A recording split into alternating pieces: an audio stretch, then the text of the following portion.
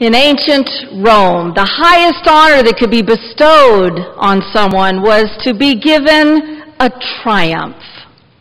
A triumph was a ritual parade celebrating a major conquest in battle. It was celebrating a battle in which there had been capturing of slaves and the killing of at least 5,000 enemies. Think Game of Thrones. The slaves would be marched before the triumphant general while the people lined the street with garlands, and a crown was placed over the general's head.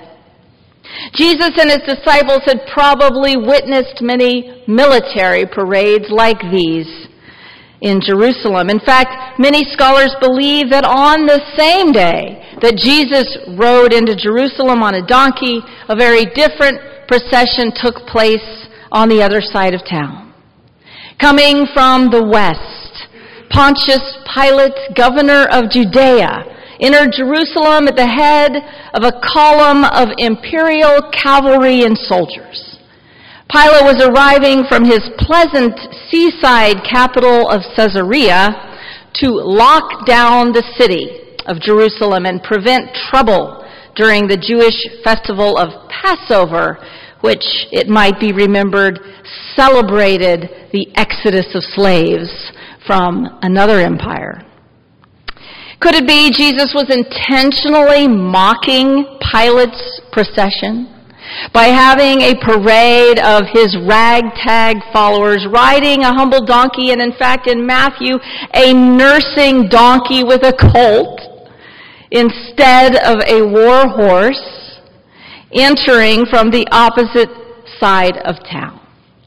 Many think that is exactly what Jesus was doing, that this was a nonviolent demonstration that was part of a much larger nonviolent revolution that Jesus was in the midst of leading.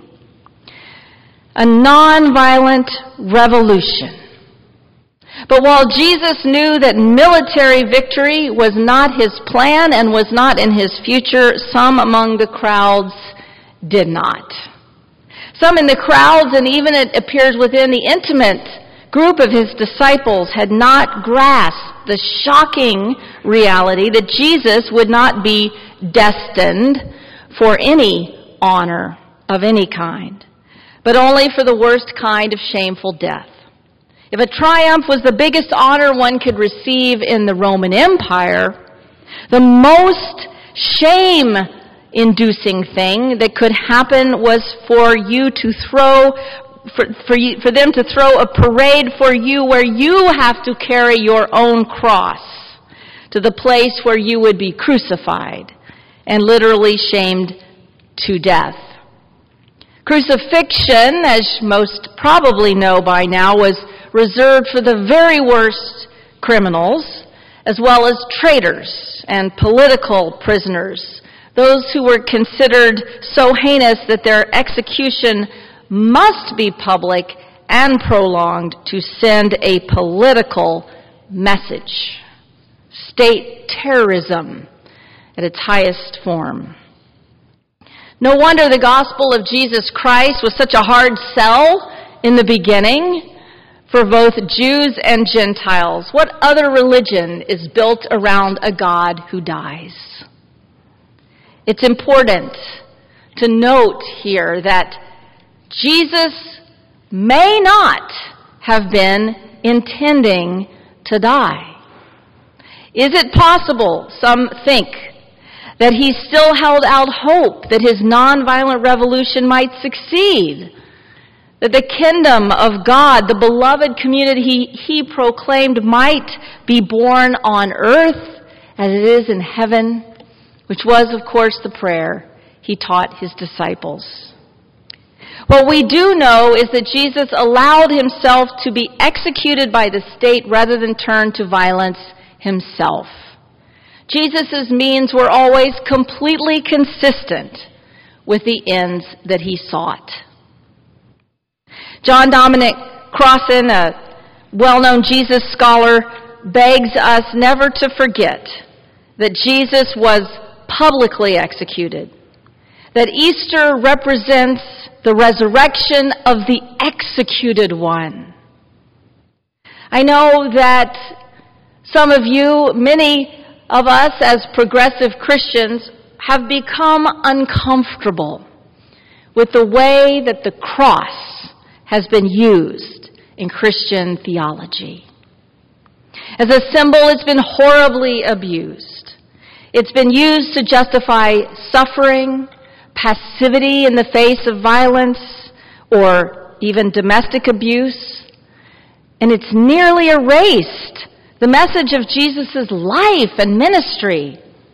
We must always resist these uses of the cross.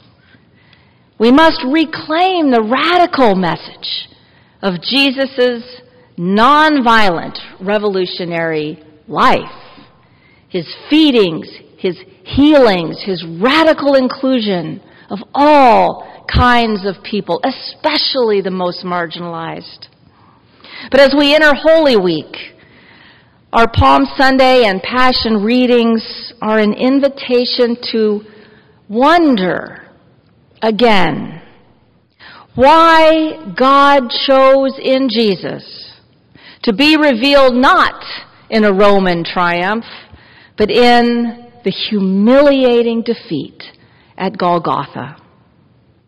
As we begin our pilgrimage into Holy Week, we might reflect with the eminent black theologian James Cone that the real scandal of the gospel is this: humanity's salvation is revealed in the cross of the condemned criminal Jesus. And humanity's salvation is available only through our solidarity with the crucified people in our midst. Faith that emerged out of the scandal of the cross is not a faith of intellectuals or elites of any sort. This is the faith of abused and scandalized people. It was this faith that gave blacks what Paul Tillich called the courage to be.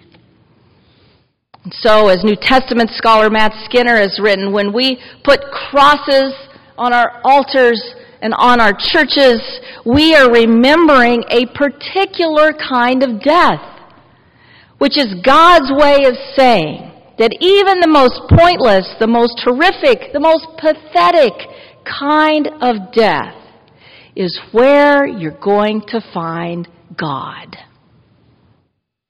For that reason, it matters how we treat people, even the most so-called invisible or expendable people.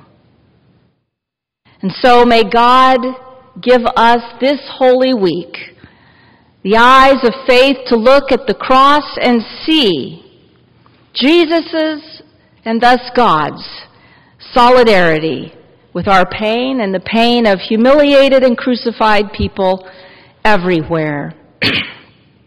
May we have the mind that was in Christ Jesus, who dared to lead a nonviolent revolution out of his commitment to the God who seeks to build the beloved community right here, even here on this earth, as it is in heaven. Amen.